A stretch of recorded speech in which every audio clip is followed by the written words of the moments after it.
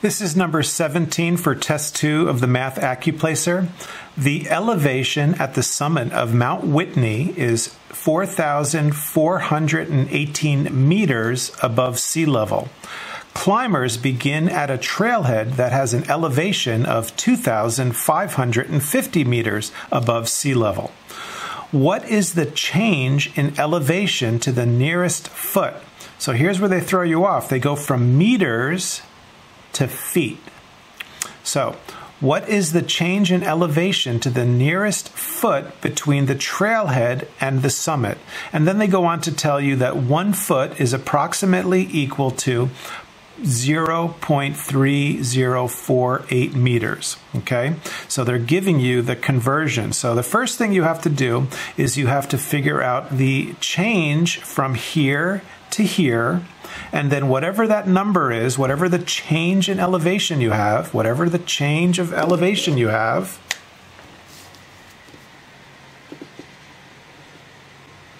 you have to next convert that to feet.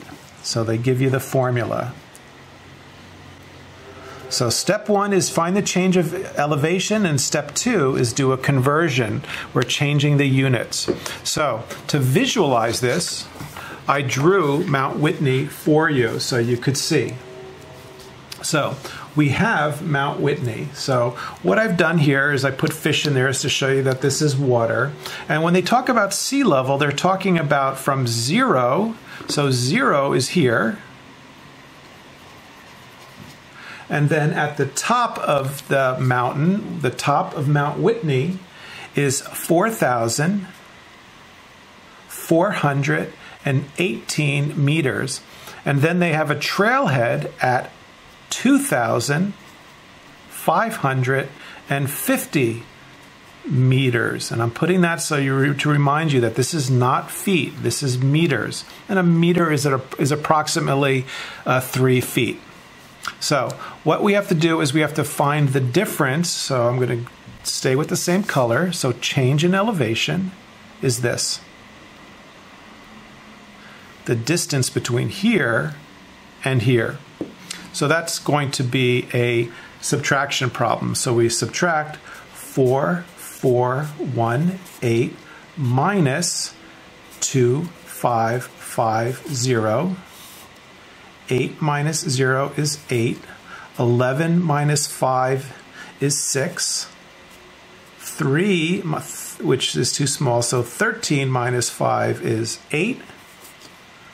And 3 minus 2 is 1. So there's 1,868 meters. So from here to here is 1,868 meters. So that's this distance. Now the next thing we need to do is we need to convert this to feet. And the way you convert this is you divide this by this.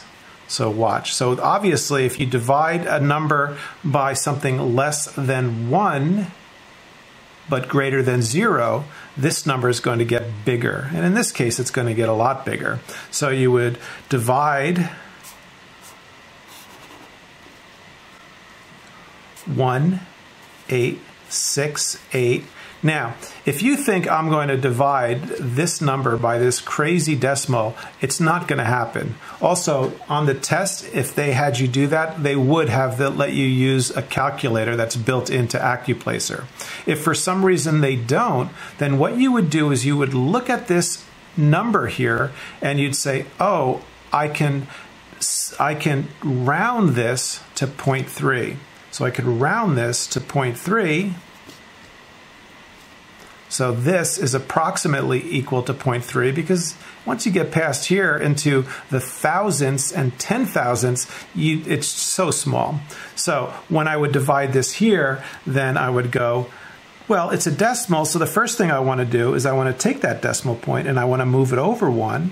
So I move it here, And if I move it here, I have to add a 0 here because I took that decimal and I moved it there. So it's 3 now instead of 0.3. 3 goes into 18 6 times. 6 times 3 is 18. 3 goes into 6 2 times.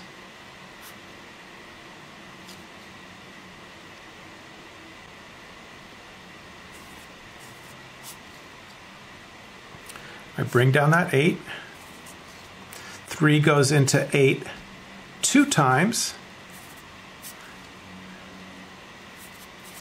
And 3 goes here 3 times. So if I look at my choices here, this is the closest one. Now again, for this one, they're going to let you use a calculator if they're having you do that kind of division. So don't stress about that. But if they don't let you use a calculator, you could have always rounded this to 0.3 and then you would find an approximation. And this is certainly a lot closer than that. So this is your right answer. And this is my drawing of Mount Whitney.